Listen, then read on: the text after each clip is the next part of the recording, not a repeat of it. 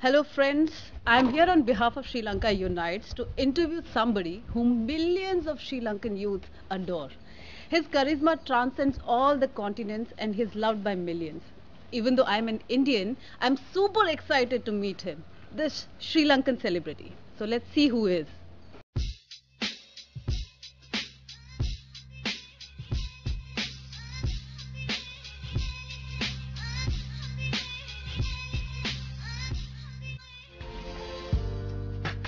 He is one of the finest Sri Lankan international cricketers and former captain of Sri Lankan national team. He is regarded as one of the greatest batsmen Sri Lanka has ever produced. He was a key member of the team that won 2014 World T20. He is role model to millions of Sri Lankans. Thank you, Kumar Sangakkara, for having an interview with us. And I would like to begin with what is the importance of living in a diverse society? Give examples from your life, how it has helped. Well, I think one of the greatest fortunes that I have had is to be born in Sri Lanka. Not just because it is a beautiful country, but because of the diversity we have, especially in our people. I was born into a family. I was very fortunate, which was very financially stable, but at the same time, even at home, my siblings and I, we had diverse character aspects that helped us to become who we are today.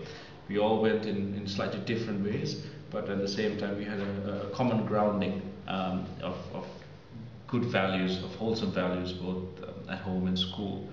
And I think looking at Sri Lankan society at large, diversity is something that unfortunately has led to more conflict than unity.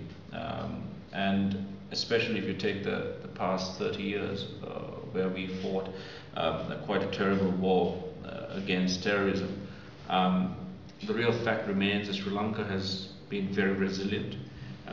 We have risen again, and we are looking forward towards an inclusive, respectful, loving society which celebrates its diversity, which embraces it and uses it to actually make sense of themselves as a people, or ourselves as a people, and also to take the country forward into a new age where the people play the most important part in its development. Being in a cricket team, I think we've represented Sri Lanka to our utmost best wherever we played our cricket, both on the field and off the field. We've been a microcosm of how ideal Sri Lankan society should be, because we have all the religions of Sri Lanka represented, all the ethnicities of Sri Lanka represented. We have very unique individual characters who coexist in amazing harmony, but not only that, through that diversity we put out spectacles of talent and sporting display that are enjoyed by people around the world and make not just ourselves but also our country very proud. And having been a part of that, it really brings home how important and necessary diversity is to actual unity. It's not a case of having 11 members of a cricket team being robots, or being just like multiplicity with Michael Keaton, where it's just another version of yourself. You need to be different, and that is something that's made us very successful as a sporting unit, and why not in society. You have traveled the world as a cricketer and you have seen different cultures, experienced them. So how has that experience worked for you, and has it broken any of the stereotypes that you had as a child? Well, I think in Sri Lanka, it's sometimes it's very easy to label people, or I think in any part of the world actually, and I think it's unfortunately something to do with insular living. The more you are exposed to not just differences in your own community and society, but also internationally, the more those barriers get broken down, more your mind expands. You open yourself up to new experiences, and you touch lives and you are touched by other lives. And I think that's one of the most important things that's happened to me through my cricket. I've been very fortunate to be able to play this sport, but most importantly, it allows me to travel, meet people who I would have never met otherwise, from various cross sections of society, from the poor economic classes to maybe the highest. And the experiences that I've shared and I've been open to have really enriched, I believe, my personality, my character, and my life. And not just that, having 2 young children, I take my wife and children on every tour with me. I've seen them just develop so much more just by that travel experience, by meeting people from other cultures, by seeing what's out there in the world on offer to them in their future. How much potential is out there, and how much is there for them to explore. And I think that cross-cultural, international community relationship building is a vital part of the modern world. Whereas societies around the world can not only understand each other, but again, break down the petty barriers of politicization, of religious fundamentalism, of racism, and try and coexist and understand each other a lot better. It's probably quite simplistic to think that will solve any of the world's problems, but at least we will have respect and love mutually, which I think would be very beneficial. At least when you look at, when I look at my children, that's how I want them to grow up.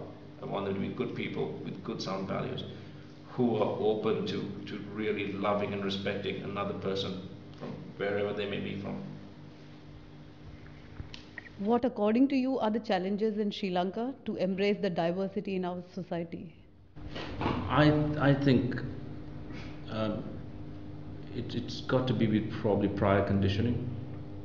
The messages we've received, especially from parents, from school, from your elders, from community leaders, from government. I think at various times we've got mixed messages. At various times we've been asked to look at each other with suspicion. And I think those attitudes are changing and have changed very quickly and very, very fast, especially having gone through what we did for 30 odd years. And now Sri Lanka has no choice but to change, because if we don't change, we cannot guarantee that history won't repeat itself. And for us, that is something that is impossible to accept.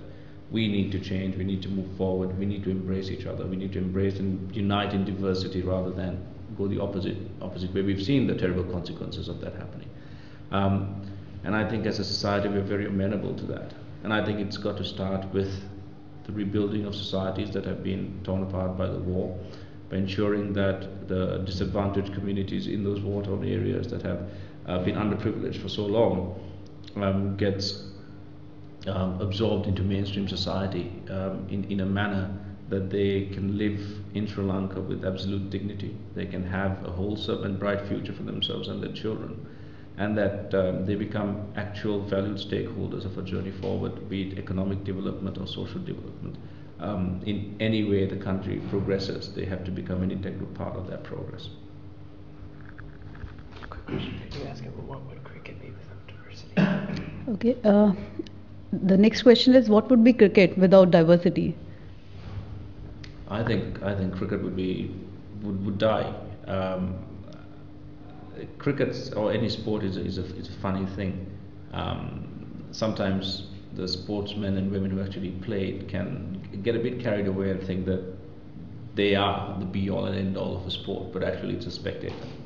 It's the people of all backgrounds, of all ages, from all walks of life that come and watch us and give us a stage on which we can entertain them.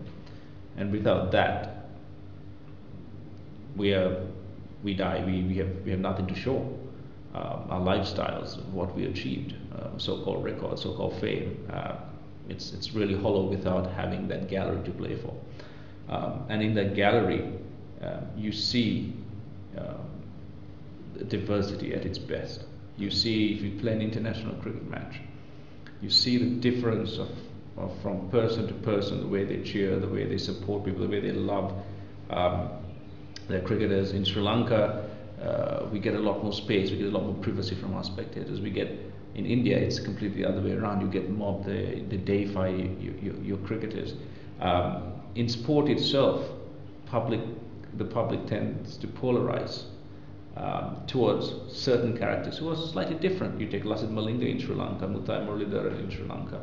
You know, they've really garnered so much support just because they're very unique and they're very different, and they have their own way of celebrating their skill in such a manner that it just thrills the crowds, and it inspires a huge generation of or large number of the younger generation, not just to take up sport, but also to look at them and admire them for who they are as people, to try and emulate certain characteristics within those people that make them good people, and which makes them wholesome people who positively influence society.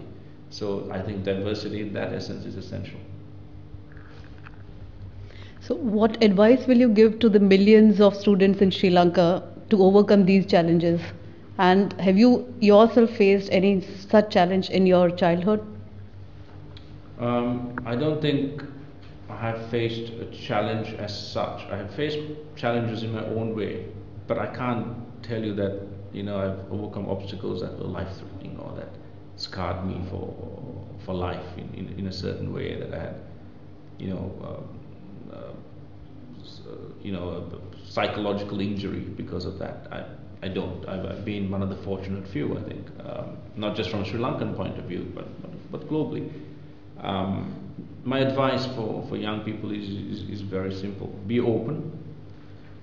Educate yourselves not just to further yourself, but to open your mind to knowledge and to experience, and temper your ideas, your beliefs with good and wholesome values and experiences, and be open to exchanging ideas and thoughts with people without being scared, without being suspicious.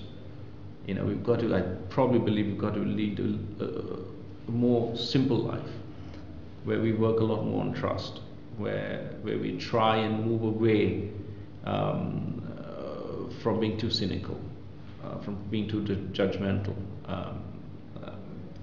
too analytical in a sense, you know, and be a lot freer. If we can do that on an interpersonal basis, I think that'll be something very special for countries as they grow and become even closer on the global stage. Young people, I think, today have a huge responsibility. Life's a lot more complicated. The expectations of them are very high, not just from their families and parents, but from society and the world at large. It's a lot of pressure, but I don't think you can be afraid of that. I think that's what we're here to do. If you want to change the world, if you want to change society, start with changing yourself. Try and change one life, and who knows, that life might be the life that changes everything, the whole world for you and for the generations to come. But be honest, be open, and work hard. Yeah, you have joined hands with Muthaiya Muralidharan to form an organization that is dealing with so many problems and so many challenges. Do you see that the partnership between different communities can actually work towards making Sri Lanka a united country? I think partnerships between communities is exactly what we need to have, and what we've started now, and what we're trying to build. And my partnership with Murali and the foundation he and Kushu Gunasekar started, the Foundation of Goodness, has really touched my life, my family's lives, because of the enormous scale of work it does. The foundation maintains 25,000 people plus annually all around Sri Lanka. Our main aim is to try and bridge the gap between the rural and urban communities, and especially working with the unprivileged and with children, and with a special focus on the north and the east, where we are trying to have as many facilities for those children available so that they can progress in life. And that relationship building, because the best example of that is we traveled to the north and the east since 2009 every month without fail until now, and we're going to continue to do that. That exercise at the start was not to go and give handouts. It was to try and build trust with the communities that we were trying to partner with, to ensure that those children in those areas have access to better facilities and better opportunities. And that trust building exercise was the foundation upon which we built our social programs. So that inter-community relationship building, trust building, is going to be the cornerstone of the newer Sri Lankan society. What are your personal aspirations for the country? Where do you see Sri Lanka in the future? I think it's very simply for all of us to aspire and to embrace high ideals and to live our lives to try and ensure that those become reality in society, to ensure that we have absolute respect and application of the rule of law, to ensure that the Sri Lankan society is just and good, and that common decency and all the values that have garnered us so much respect around the world and so much love is never eroded. Yeah. What does equality in Sri Lanka means to you, and what gives you hope? The hope for me is the Sri Lankan people, because they have everything in them to effect change for good. And I think that people, and a large part of our people, are trying to do just that. Equality in Sri Lanka has to be number one in front of the law, where people are treated equally, no matter whether the influence is high or minute.